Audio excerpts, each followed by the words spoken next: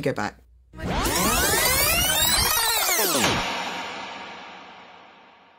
Oscar first got in touch with me through his own act, Crack and Smack, to say that they wanted me to do a song of theirs called Sweet Time. That was the first song I wrote with them. It was really easy. It was like a really fun, creative process between us. For our last album, she did 2 tracks. So she had been to Leiden and she loved it. A radio show with them, super early in the morning in Hilversum, like at 4 in the morning. I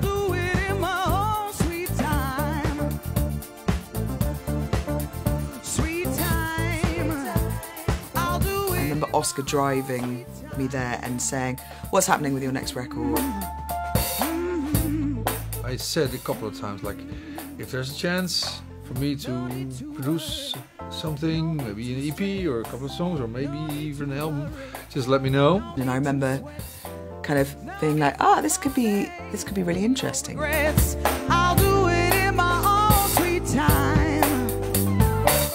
That was how we started.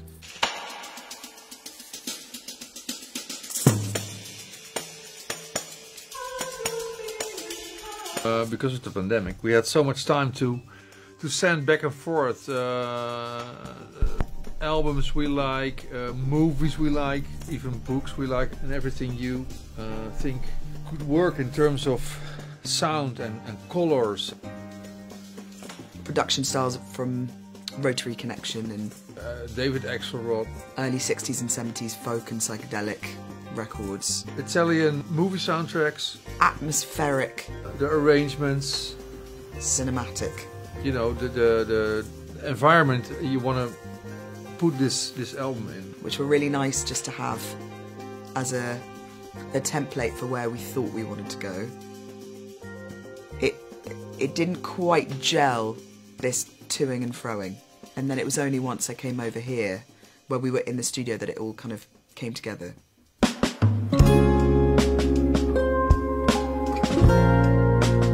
Coming to a new place I'd never been to before, it's like a fairy tale town, it's so beautiful. Not having anyone other than kind of Oscar as my point of contact. I stayed in the centre of Leiden on my own, so I felt like I was in a film, really. Wandering through the streets of Leiden in my own imagination, that inspired different sounds and different musical ideas, and it allowed me to create a very free soundscape to then start honing in. I'd get up really early, I'd get up at 5, sort of get myself in a zone, and then walk through empty Leiden. The studio is like 5 minutes just that way, down, along the canals. So I'd go into an empty studio, really, really lovely studio, and then just play on the piano for about 3 to 4 hours. And yeah, loads of ideas came up. The way she plays piano is, it's not like, a lot of songwriters that just play the chords and they sing, that's it. The way she plays puts you in a kind of direction as well. So you're like, okay, that's like Stevie Wonder. Oh no, it's more like Brazilian.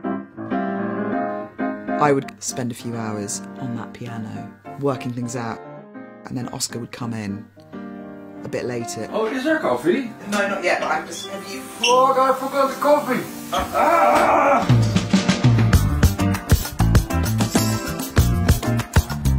And we would work then together ferociously.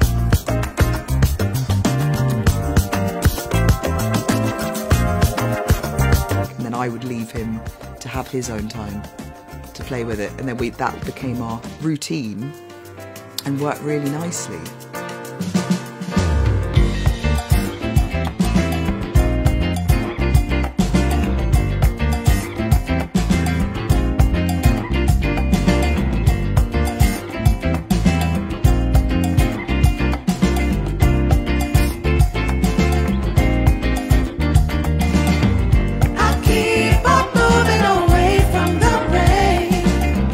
I keep on running till the sun's on my face.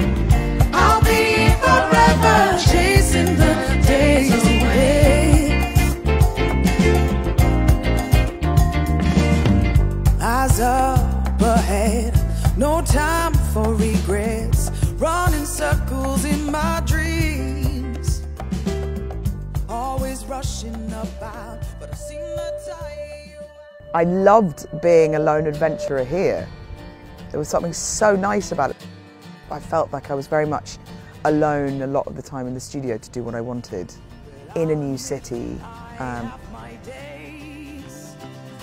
Pilgrim was another one actually that just wrote itself in Oscar's studio on a guitar in about 5 minutes. Sometimes they just flop out easily. I'm on the outside looking in,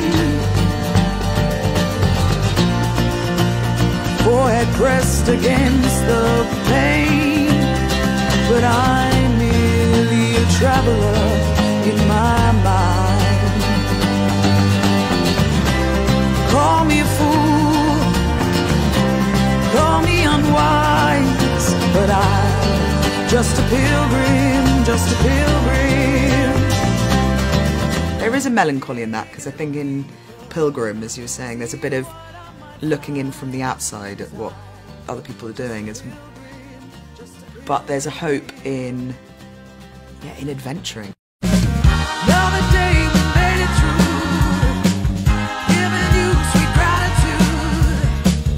I was made for having you when the darkness fades away. Keep your light on me. You were really sick. You were had some terrible fever, so you had to go home. Oh yeah. And you had like serious guilt about me being left in your studio, which was heaven for me because I was just having a nice time. And I was like, don't worry, I'm going to come up with a hit. You know, see you tomorrow. Another day we made it through, giving you sweet gratitude. I was made for having you when the darkness fades away. And I came up with what I thought was like a gospel duet. Yeah. Motown-y gospel duet. Yeah. And I think I sent it to you. I've got it on my phone, we can play it. Carry me home when the water's rising, as the darkness fades away. Keep your light on me. I sent it to you, and you were really polite. You were like, I don't really hear it as a single, but like, it's a very nice track. And then you came in the next day and started completely changing it. And I got quite stubborn of like, I don't like it, no, this is what it's gonna be. And you were very good. You were like, just give me an hour, let me do whatever I wanted to do. And then after I heard it, I was like, oh, okay, yes, you were right, it's better. Another day we made it here, giving you the best of it. We were made for having me when the darkness fades away. Keep your light on, keep your light on, well, keep your light on. It goes back and forth really. So it's not like she comes up with a demo, she sings, and we say goodbye, and I produce it. No, she is in the process from start till end. So we did everything together really. I already had an immense pride and confidence in the songs that Oscar and I had created, and they were very much like fully formed demos.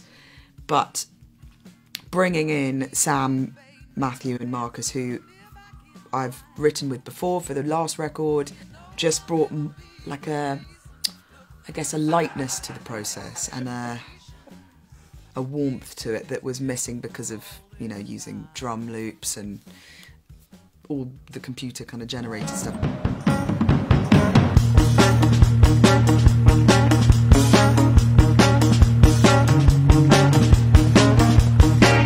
It was, it was one of the most fun weeks of the year for me. It was so cool because it was like a studio I built with a couple of friends in the pandemic. So we just, converted a classroom into a proper studio. Everything is there, everything you need is there. And the vibe is very good.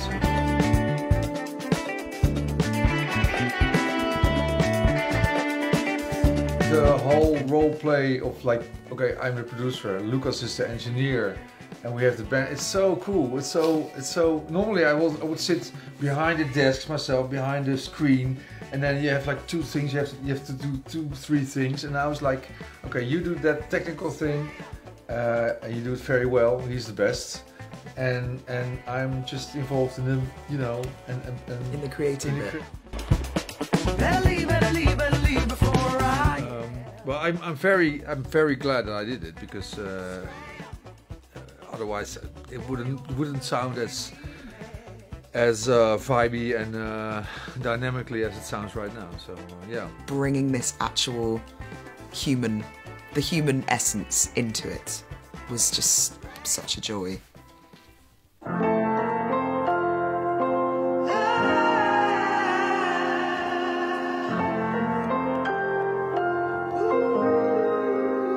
I kept thinking as a sort of single woman in my late 30s of what makes a good woman in society. You know, what boxes are we supposed to fulfill? What roles are we supposed to play? Talking to a lot of my female friends and my sisters and my mother and different generations of women of traditional roles, I guess, versus the roles of women that I'm drawn to. So what makes a woman good?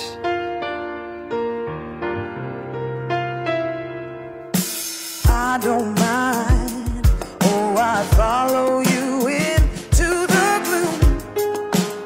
gloom, if you ask me to.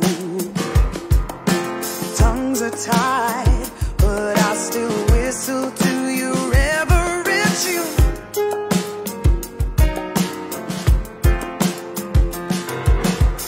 So that song in particular, the chorus is playful, and it is a bit tongue-in-cheek about these are the roles I'm going to perform to be perceived as good or worthy by society, men, other women. And there, you know, yes, it's playful, but there is a kind of melancholy in it as well of it's got a bit of darkness underneath that, of like, this is where we've been pushed into in the past, and kind of opening up that a little bit.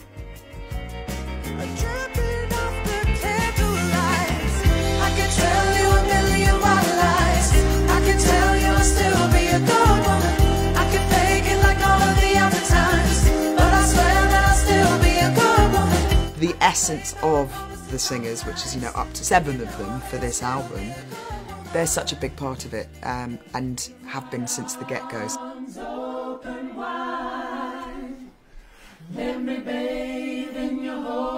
It's not just about the voices or the harmonies or the sound of the gospel element, but just the energy of all of those personalities. I knew that I wanted that to be a much stronger presence in this album.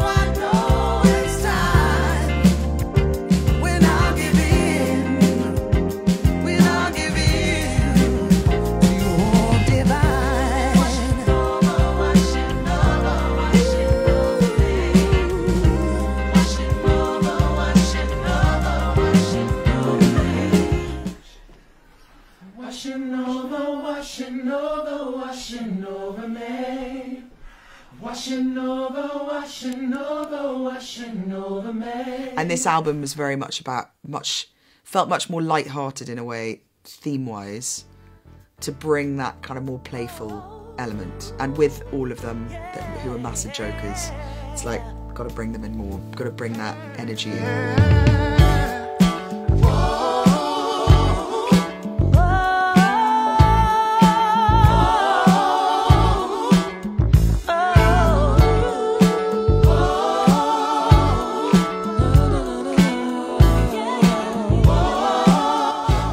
Yeah, London was a mini holiday for me. It was just going to a studio and I just have to listen. Everything was already, like, everything was there, everything was written. Yes. The engineer, I just had to listen. Yeah, great. Oh, even greater. Yeah, even greater. Nice. More vocals. Nice.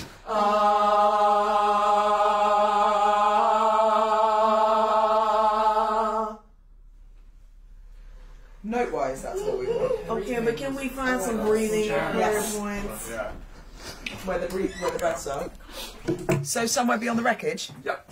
The tune that surprised me was Somewhere Beyond the Wreckage. So that one really came about in the studio with the band. I left everything as it was, the whole recording, and just, you know, built from there with, you know, synths and strings and, you know, stuff like that. Without the band and without those recordings, that wouldn't be, you know, wouldn't be as cool as it sounds right now. It's one of my favorites of the album as well. So. I'm mad that you still got your knickers in a twist. Moan to me 1,000 times a day, put my name back on your list. We've had a dark cloud over our heads, but it's only a matter of time before you get over it. It's a dream to work with somebody with such a voice. Put the world to rights underneath another bottle. Her songwriting is fantastic, but her voice is, yeah, it's unbelievable. I'll keep trying to sympathize. When the world is set alight, I'll always try to make you smile. A lot of recordings we did were just one takers, really. I mean, she just takes the mic and it's just, she just has that, you know, that thing. 'Cause somewhere beyond the wreckage, or 'cause somewhere beyond the wreckage, I know you're still there. I know you're still there. I know you're still there.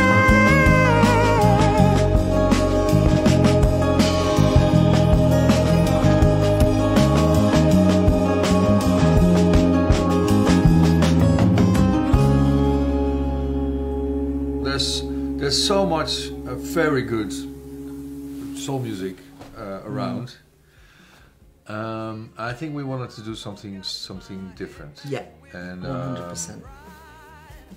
yeah, I think we kind of, yeah, I'm quite happy with. I can still listen to it. That's a good thing. No? Won't you give me the high? Won't you give me the high? Won't you give me the high? Won't you give me the high?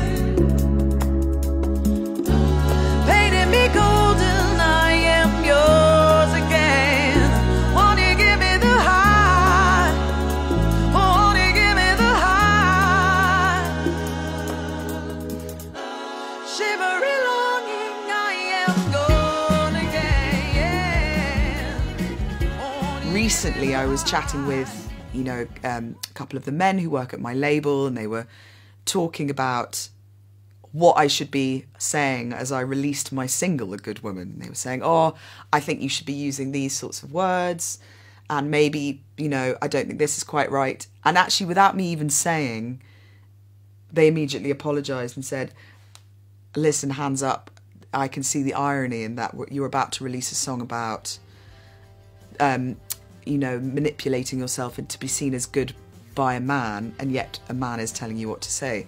So it was quite a significant moment for me of, I didn't need to say anything, but this album has made you think a little bit deeper about possibly the way that you've spoken to women in the past and how to think about some of the female artists that you're working with.